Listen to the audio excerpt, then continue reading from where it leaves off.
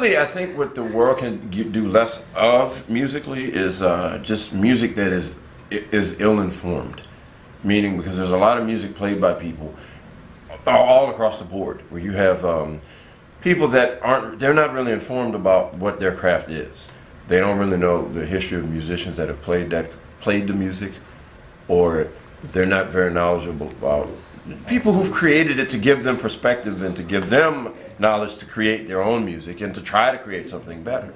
You know, there was one artist who once said, what did he say? He said, study the greats to become greater.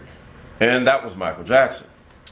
You know, and I mean, this is one of the things that's not known about him, and maybe this is deliberately, but he was somebody that really did check out, you know, old movies, classic dancers, you know, such as people like Gene Kelly.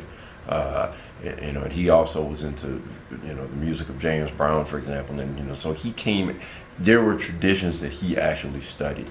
Not a lot of people know that, you know, like, for instance, they'll get caught up in whatever new thing he created. It's like, oh, wow, look at that, yay, but they don't know that's coming from some other places. And so I think we could do less of music that is not as informed.